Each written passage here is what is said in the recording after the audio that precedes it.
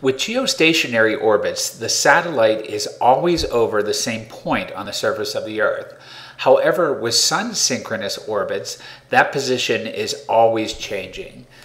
In this example here, we see an example of a satellite that started here and it made its first orbit of the Earth.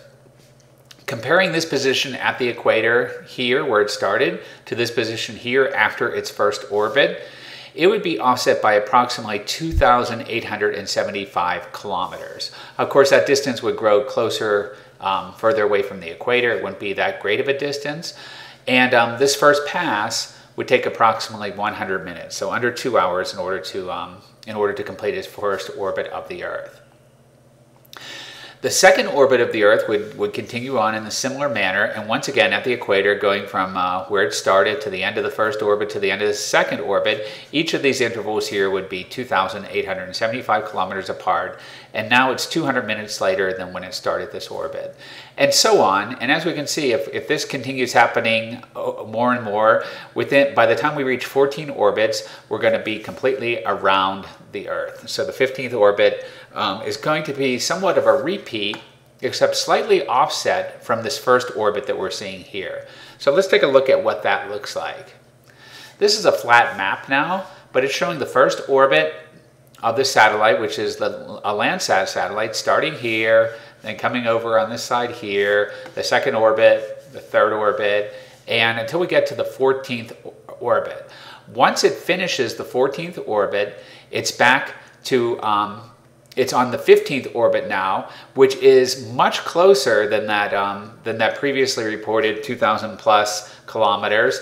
Now we're down to a much smaller offset here, which is approximately 159 kilometers away from orbit 1. So orbit 1 and orbit 15 are much closer together. There's actually going to be overlap in their images, and it's going to just continue like that, orbit after orbit, until all of the space in between is filled, with every 15th orbit, at the beginning of every 15th orbit, being similarly offset until it catches up with number 2 here.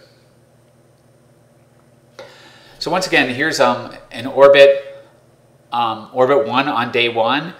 1 day later, this is going to be like if this is number 1, this is going to be like number 15 here, the first orbit of the next day. And as we can see, there will be some overlap there.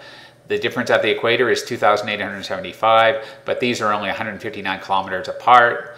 And so we are actually able to get overlapping images in this way here.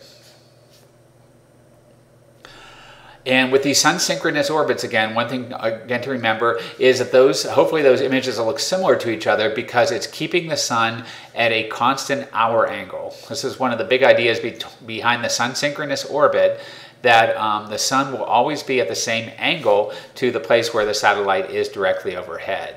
So even though in this past example here, we might be getting a scene over America here where we have one scene taken here and one scene taken the next day, those two images should be taken at the same time of the day, and because of that, that sun angle will be approximately the same. So because these sun-synchronous orbits, once again, they're not going exactly over the North and South Pole, they're tilted at about a 9-degree angle, so that the edges of the image that they take are also going to be tilted. If this is and sometimes we call this a scene, this is just one image from Landsat, where we cover an area of approximately this size. If this is Monterey, California, San Francisco, Sacramento, California, this box here would represent how big one of those sun-synchronous scenes would be. And of course, as this satellite continues, it would be moving, if this is Landsat, from north to south here. The next image would be down in this area here, and there would be some overlap on its edges. And then the next day, when it's making that 15th pass, there would be some overlap here, so that we would have these overlapping satellite scenes as we go through time. And this is one example of a scene, right? This was actually the first scene, and once again from Landsat, with showing kind of the traditional sort of tilt we see often associated with these images. And if we put a bunch of those images together, we can mosaic those. This is what it would look like. So this is showing, not in true color, but in false color, this area in Southeast Asia. and it's showing what the overlap would look like as far as how these images overlap. So on one pass, on one orbit, the satellite took this image, then this image, then this image, then this image, then this image, and so forth. And the next day took this image, and this image, and this image, and this image, and this image. And the next day took this image, and this image, and this image, and so forth.